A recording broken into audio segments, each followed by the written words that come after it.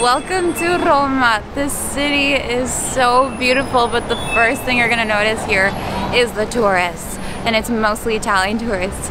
But the second thing you're gonna notice is the beautiful architecture, and we're very excited. We just came, it's a later afternoon, so we're gonna see what we can see on our first night here. Take it easy, walk around, and the first stop is gonna be Piazza Navona, and we're gonna walk around, maybe hit up the Trevi Fountain, the Pantheon. We're very excited to be in this beautiful city.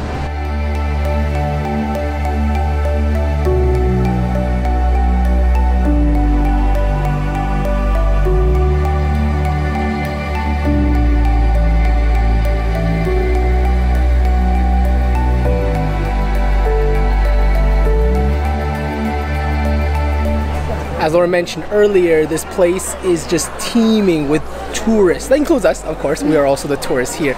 But there are a few smaller streets. If you walk through, it's nice and quiet and you still get the amazing architecture. We're just heading to the Pantheon right here in front of us, and the crowds here are massive. So I don't know what it's going to be like if you guys ever come and visit anytime soon, but just be prepared for the number of people that are here. Crazy.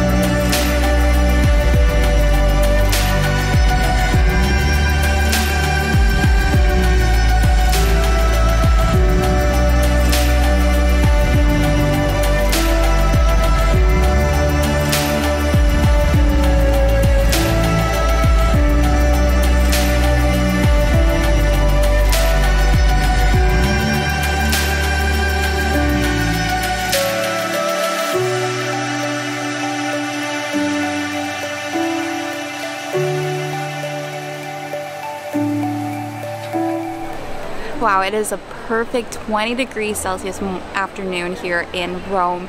We climbed up the Spanish Steps and I did sweat a little bit, not gonna lie, because it is so sunny here. And the Spanish Steps are beautiful. They connect the Piazza di Spagna, so the Spanish Square, and the Trinità dei Monti Basilica. And this area is wide, plenty of tourists of course. A lot of artists come here and I can't imagine why they wouldn't.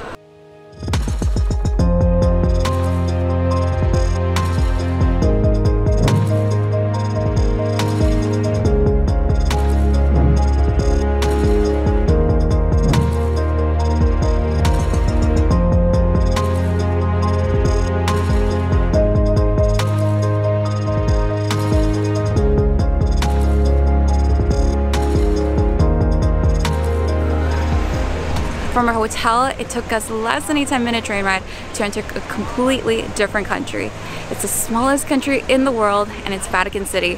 This is where the Pope lives, this is where St. Peter's tomb is, and we're gonna try our best to enter St. Peter's Basilica. It's a long line because it's free entry to get in. Jason's already lined up waiting for me, so we'll see if we can enter this beautiful basilica.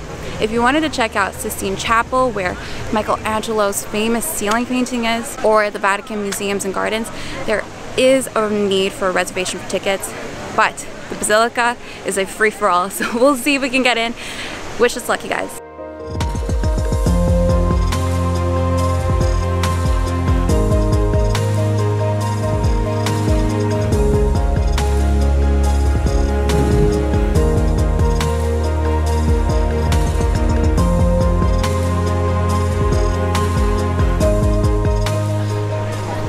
At this point of the trip, we've definitely visited many basilicas, but this one definitely takes the cake.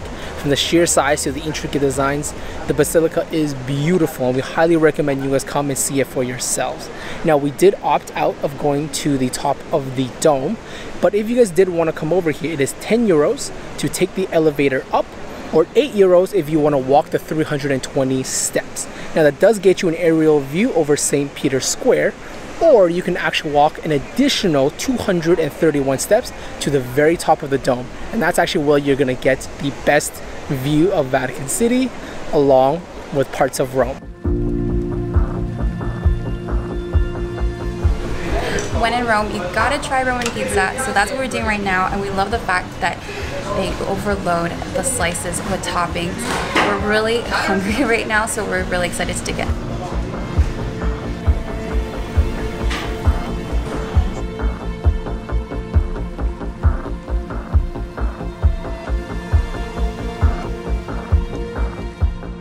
After Roman pizza, you gotta try tiramisu because it started here in Italy, and we stumbled upon this place by accident.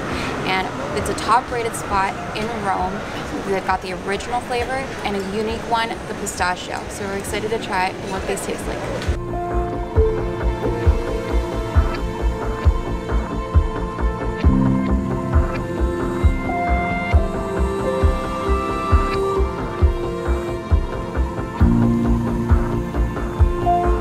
It's our final sunrise wake up, not only in Rome, but on this entire Europe trip.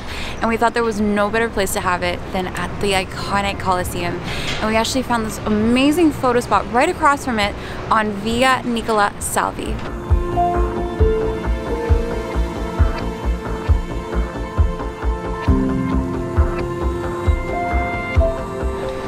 Via Nicola Salvi is a long stretch of road along the northern side of the Colosseum. To get here is actually really simple. There are a ton of buses that run all over the city that stop at Colosseo stop. Now, when you guys get off here, look to the northern side and you'll find a set of stairs. You cannot miss it. Head up there and you'll find Via Nicola Salvi. Now, when you guys come over here, there are a ton of photo spots running across this entire road. So be creative, have a lot of fun, and share with us those photos that you guys get over here on our Instagram. We love to see them.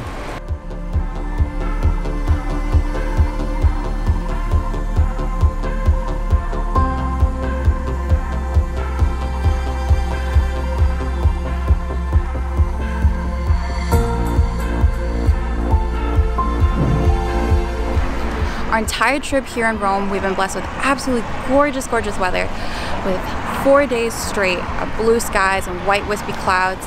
And one thing that we really liked here in Rome is the tall, top-heavy trees that are called stone pines. They're really, really beautiful.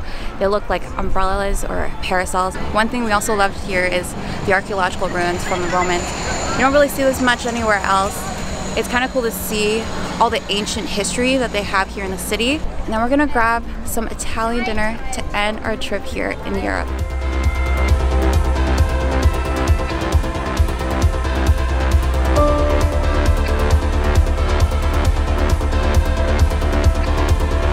The Orange Tree Garden was closing right as we got there. We didn't know that from October to February it only opened until 6 p.m. We were hoping to catch sunset there, but we did manage to walk down straight to the river and catch some pink clouds to end our evening over here. But right now we're super hungry, so we're gonna go grab our Italian dinner.